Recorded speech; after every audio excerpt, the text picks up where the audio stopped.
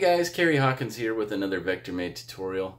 I was working on something for a client today and I thought I'd just show you a simple tip on how to do something that can save you a little bit of time.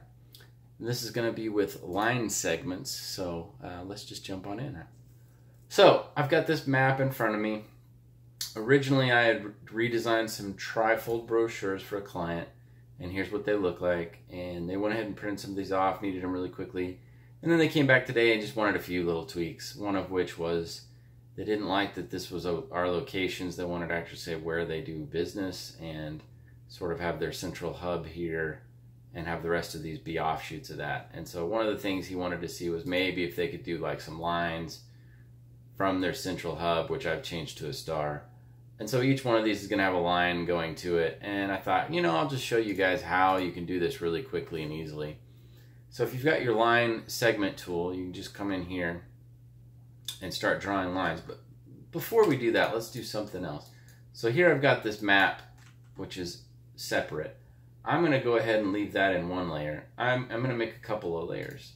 For layer 2, so I've got 1, 2, let's put them this way so I've got it right. All right, so I got layer 1, 2, 3. Layer 1 will be the map when we're done. So I'll go ahead and just label that map. Layer 2, let's select these, same fill and stroke, and that'll get everything. Also, a nice tip for if you just want to select a whole bunch of stuff. I'll go ahead and Control X and then paste that into place with Control F. So now those, we'll just call those dots, and we'll call this one lines, so we can lock these two, and if I do that, we can see that I've got them all in the right spot. So that's good. So we can start with the lines. We'll do the line segment. And one thing that is helpful when you're doing things that you want absolute accuracy is to have these little indicators. You know, see where it says center or intersect or what have you, all these little kind of purplish, hot magenta-y looking lines. To get those, if they're not on, just hit Control U. See, I've turned them off. Control U again, you turn them on. They're really helpful sometimes, other times they get annoying.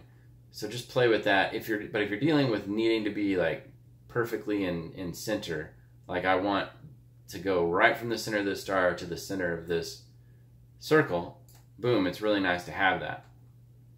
And I'm probably going to do white for the stroke, and I think 1 point, which is the default weight, is going to be enough.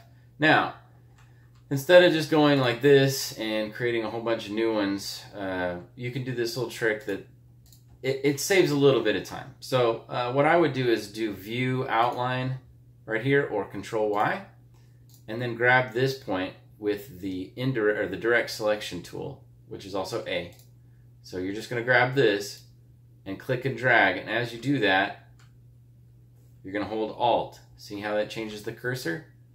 And then if I click and let go, all of a sudden I've got 2 lines, right? So let's switch back, make sure that we've got both. Yep. Otherwise, if you just click, you're going to just move it, right? So you don't want to just move it, you want to move it and make a copy. So you got to hold Alt and do like this. So I'm not using outline now because you've seen what I do, you see how I get to this point, but since these 2 layers are locked, I'm not in any worry of moving any of this stuff. All I'm going to move is this thing right here, which is great. So you just kind of come along and do like that.